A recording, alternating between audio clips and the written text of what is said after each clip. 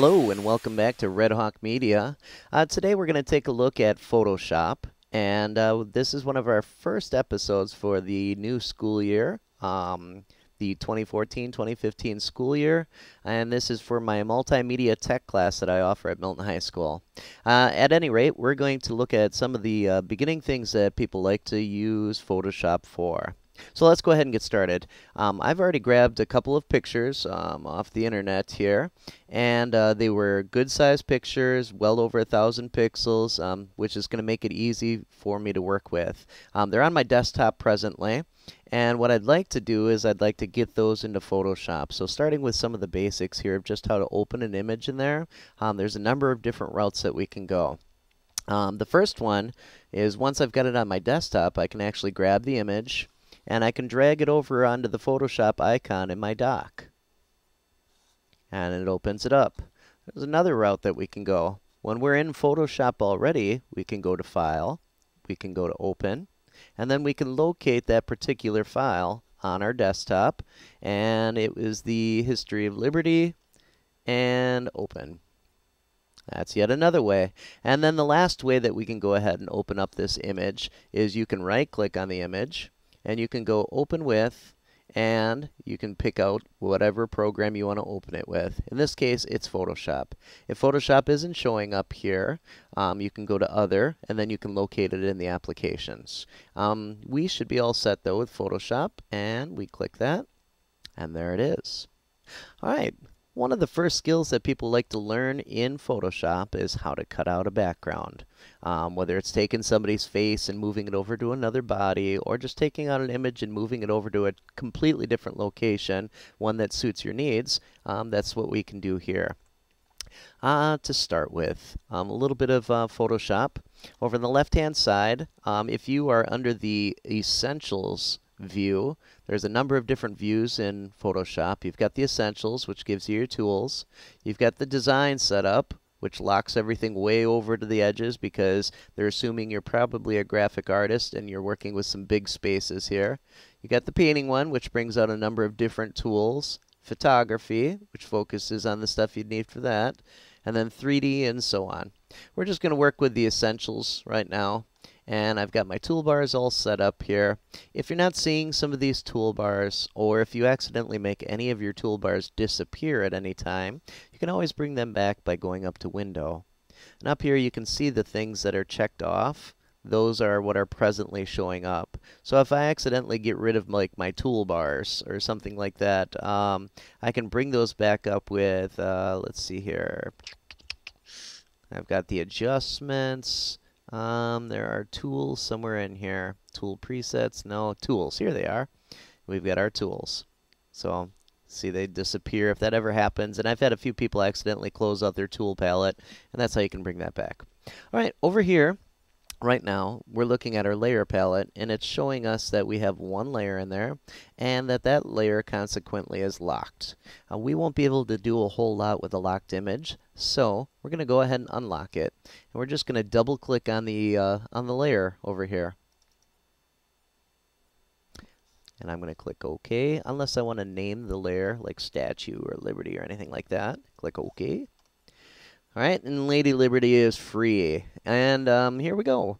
Now that we've got an unlocked layer, we're going to go ahead and extract Lady Liberty out of this image here, or at least get her selected so that she's ready to be put onto another background. Okay, the first tool that we're going to use is what we call the Quick Selection tool. It's over in our tool palette here, and we're looking at the fourth tool down. Now, there are a number of different tools, especially on the ones that have the little triangle down in the corner here. That tells me that there's more tools underneath. So if I hold my button down on there, you can see there's also a magic wand and the Quick Selection tool.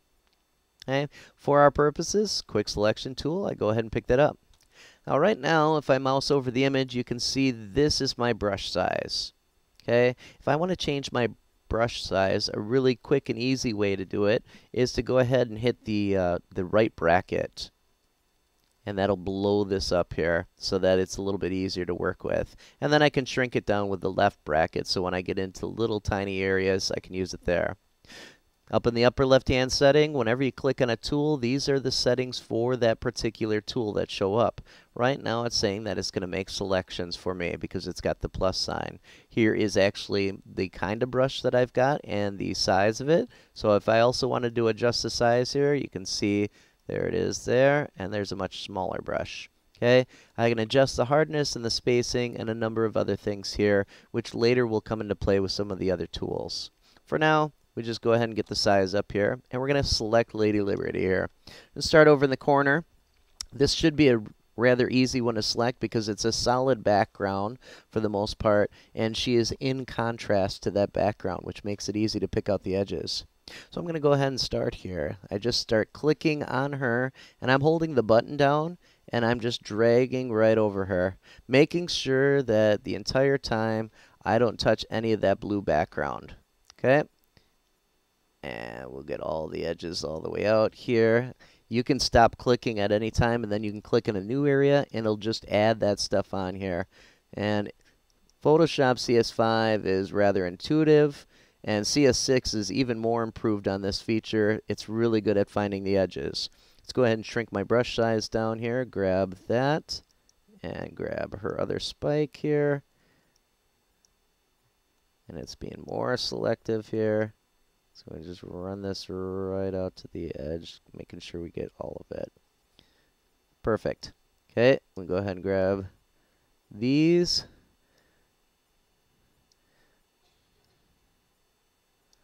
And there's a little area over here that's not quite selected yet, but we just keep going around and refining our selection and shrinking the brush size down as needed.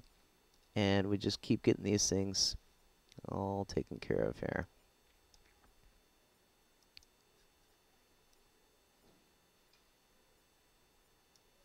There we go. We're starting to get close here on the edges, starting to grab a little bit of that blue, which we can fix later.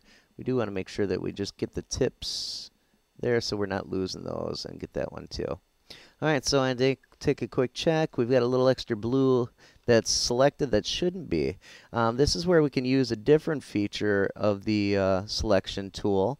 And at this time, we can actually use the minus sign. I'm just grabbing this really quick and grabbing that, and just refining that edge there. Perfect. Oops, I accidentally grabbed some blue.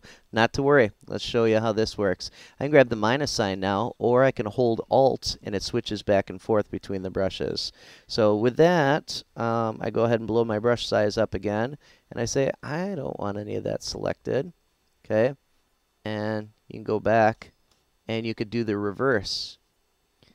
Now, we could have started with the blue as well, with Lady Liberty, and instead of selecting her, we select actually the blue, and that would actually save us a step in the long run. So now I've got her all selected. Let's go ahead and minus this selection in here. Oh, it's not going to let me do that, so I'll have to clean that up with the polygonal lasso. I'll show you what that's all about. Let's switch back over to the plus sign, get that selected really quick here, and add this in there, and boom, we're pretty good there. All right, so I've got everything selected at this point. Now, she is selected. The sky is not. The sky is what I want to get rid of, though. So I'm going to inverse my selection. I go up to the top, and I can click on Select, Inverse, and now the sky is selected. All right, now it's going to go ahead and delete it right out of there and put a transparency in there. I can click Delete on the keyboard, and we can see it takes away all the blue background. Now, we've got a few areas that we'd have to clean up. Around the spikes, we've got a little bit of stuff to clean up here, and then this big blue area here, which we might be able to just select if we shrink down our brush size, go like that, select it, and hit delete. All cleaned up. All right, now, if I want to get more particular about some of this stuff, I can start to zoom in, okay, and go literally pixel by pixel to clean it up, which is a very, tedious but effective way to do it. Or, once I get zoomed in here, go ahead and shrink my brush down. Let's go ahead and include this in my selection. And let's start fresh here. Deselect everything. And get my quick select tool and just grab this and that. And delete that out of there. There we go. Got a little bit of this up here too. Clean that out.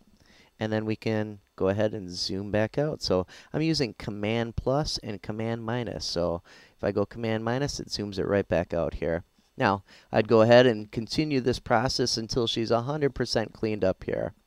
Okay, now I've got her all by herself. I would want to create another layer that I would use my new layer button for, or I can go up to layer at the top and I can go new and layer. There's a number of different ways to do everything on here, and I can drag that layer to the bottom here. And very quickly, just to see how I'm doing with the cleanup job, I can put in a black background, which is going to be very telling, or a white background even would be even better to show any of the blue that's still left. So I go ahead and I select my background here. Over on the side, I've got my colors. I've got my foreground color, my background color. I'm going to change my foreground color to a white just by clicking on it and then selecting white and clicking OK. And now I'm going to grab my paintbrush. Now, paintbrush sometimes is hidden below the gradient tool, so make sure that you find that there. It may be on this one, but we want their paintbrush. Click on that. And now on this particular layer, I'm going to go ahead and select the white background. Oh, I've got something selected on there, which I don't want to have. And there we go. And boom, got a white background. Now, this is just to clean up the picture the rest of the way, make sure all the blue is gone. Okay. If I want, you can see how it's a little jittery around the edges. One way that I can kind of clean that up, and sometimes it enhances the problem, and other times it just kind of fills in the edges to make them look cleaner. I can take my Lady Liberty image here, and I can duplicate her. So I'm going to go ahead and I can right-click on the layer, go Duplicate Layer. That's one way to do it, and click OK. And by adding that on, you can see a slight difference on the edges here. It makes them a little bit more defined, not as fuzzy, which cleans up the image. Like I said, sometimes it works really well to clean it up, and other times it just enhances the problem. In this case, it actually makes it look a little bit cleaner. Okay? Before I would do this process, though, I would have cleaned up all the edges and all that to make sure. Now, I could grab another thing altogether, a different background, drag it in here so that we've got Lady Liberty maybe behind some post-apocalyptic landscape or something like that. And then we could start, moving pieces of Lady Liberty off of her and, stuff like that, and making it look like she's been broken, like Independence Day or something like that. All right. Excellent. This gives you a good first look at this particular tool. That's our first tutorial for Red Hawk Media. Thank you for joining us. We'll see you again.